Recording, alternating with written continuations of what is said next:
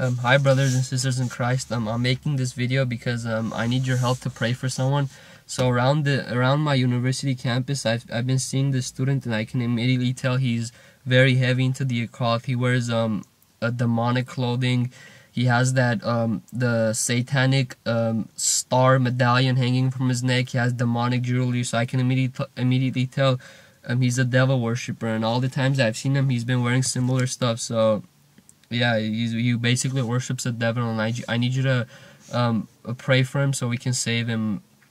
Remember, the devil hates human beings because we have a chance of going to heaven and experiencing God's love for eternity, and he doesn't. So this man that I'm talking about, he's being tricked by Lucifer. He thinks he's going to get rewarded in hell. He thinks he's going to inherit a kingdom in hell, but that's not true. And go watch testimonies of ex-saint worshippers. They even talk about how even the Satan worshippers who worship Lucifer in their life on earth, they get worse torment in hell because they opened up more portals during their life on earth. So yeah, pray for this man. Hold him down in your prayers. And also, I'm gonna write him a letter. I'm gonna give him a Bible, and I'm gonna in the letter I'm gonna write a couple of Bible verses and give it to them. So hopefully, through my prayers, through your prayers, and through the things I'm gonna give him, we can save this man. And pray that Jesus cleanse this man with his blood. Pray that Jesus keep this man away from unclean spirits. Pray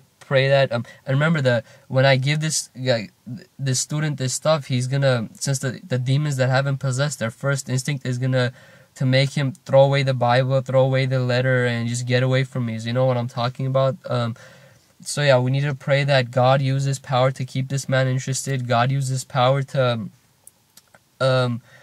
keep those unclean spirits away from this man, and God show his love for this man. And yeah, anything you think that's gonna help save this man from going to hell for eternity, and anything you think is gonna save him, please pray that. And we can really, I feel like we can save this soul through my prayers, through your prayers, and through the materials I'm gonna give him. So yeah, hold him down in your prayers. And also in the description box of this video, I have a letter that I've been posting around the gas stations I go to. I've been putting it on people's cars.